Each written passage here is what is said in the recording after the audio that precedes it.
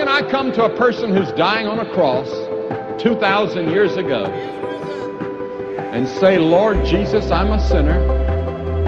I'm sorry for my sins, but by faith I receive you into my heart. How could that happen and transform my life forever?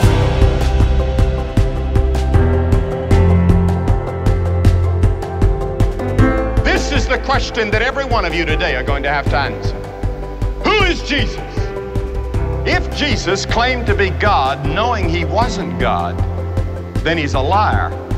You're a fraud and a hoax, and you're the biggest fraud in the history of the human race. Or that he was who he claims to be, God in the flesh. I believe that the evidence is overwhelming that he is who he claims to be, the Son of the living God. But I cannot prove it scientifically. But I can prove it by the lives that he transforms every day. Because in my heart, I don't say I think, I hope, I say I know.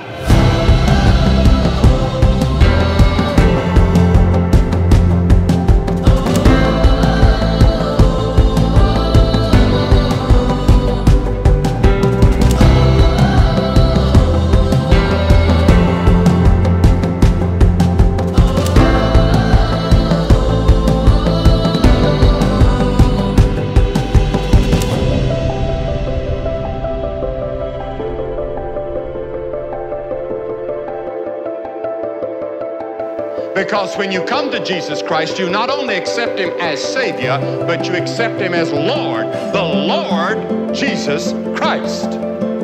He must be Lord of your eyes, Lord of your ears, Lord of your tongue, Lord of your hands, Lord of your feet, Lord of your pocketbook, Lord of your bank account, Lord of your family. He's first in every area of your life.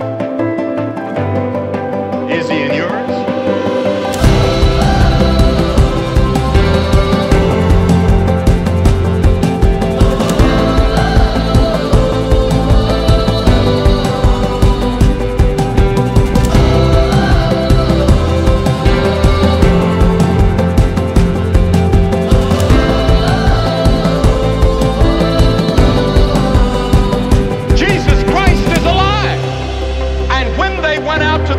That morning, they heard the greatest news the world has ever known. He is not here. He is risen. Jesus is alive.